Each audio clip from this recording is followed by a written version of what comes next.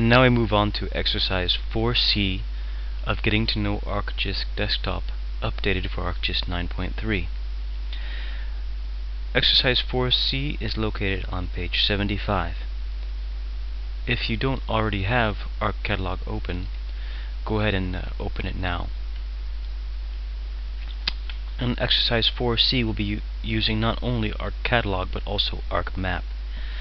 So go ahead and go to your chapter 4 data and select flight divergence layer. You'll see that we would like to add this to a couple of different maps that we have. So go ahead and launch ArcMap. You can launch ArcMap by clicking on this icon here. It'll just take a few seconds, and we'll be using an existing map just like the previous times. And make sure you have chapter 4 selected and use the example of exercise 4C. Okay, this is the data that you've seen previously. The 4 layers of the cities you visited, the flight path, the countries, and the graticule, which is just the grid behind. But to this we want to add data that we found in our search, namely the flight divergence path. How you do this is actually very simple. You go back to ArcCatalog, so you have ArcCatalog on the left and ArcMap on the right. You select flight divergence, you left click, and you drag it to ArcCatalog, and you see immediately that that layer has been added, not only visually but also on the table of contents.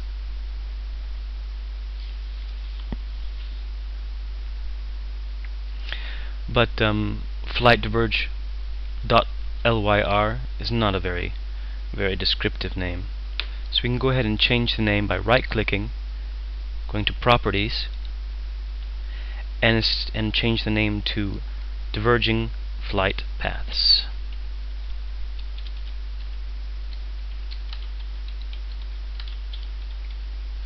Go ahead and click OK.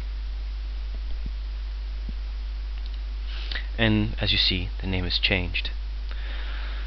Now, on your computer, this looks very nice, but eventually you might want to make a presentation or a map that you can show to people.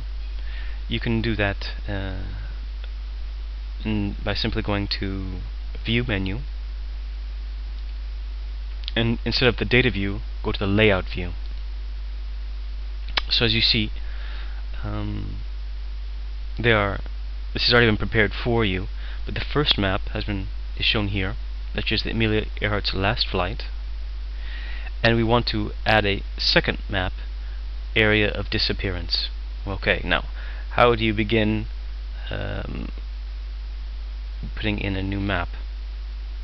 Well, that's pretty simple. You go to the Insert menu and choose Data Frame. You immediately see a data frame here, which you can move to the correct position. You can also resize it if you want to make it bigger. Another thing you'll notice when you add the data frame is that a second layer apart from your first layer has been added.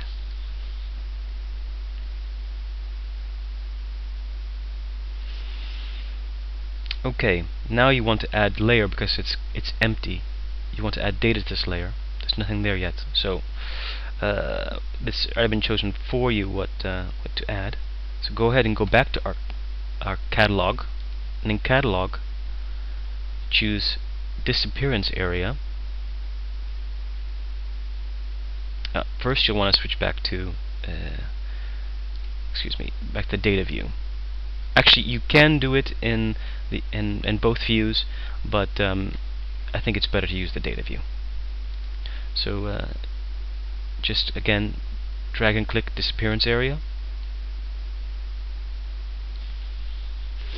but you want to add more than just that. You want to add a second layer, and you'll find the second layer that you want to add under bathymetry,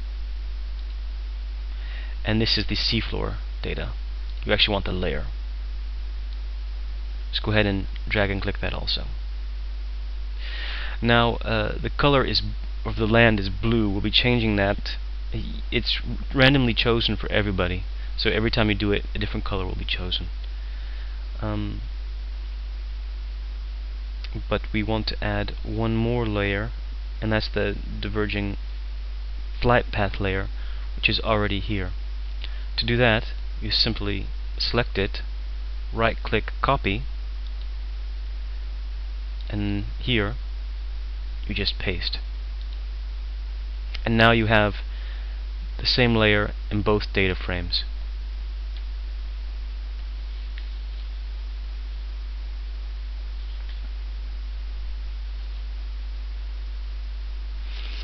To see what this looks like in the layout view, you can change layout view here, but perhaps more handy is a small button at the bottom which immediately swap back. Okay, but looking at the data again, I don't like the blue color of the land. For me, well, it kind of blends in. You can't tell if it's land or not. So what you do is you right click on the box itself, the blue box itself, right click, and I think, well, this seems like an appropriate color.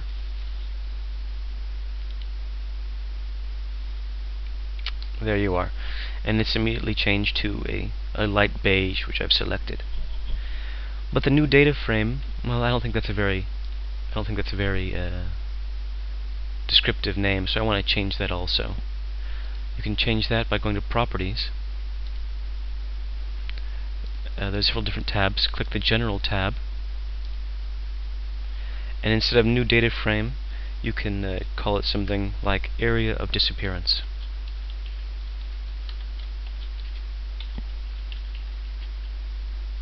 Click OK, and you'll see that this has changed. And now your map is complete using two data sets. And this completes chapter 4. Next week we'll be doing chapter 5.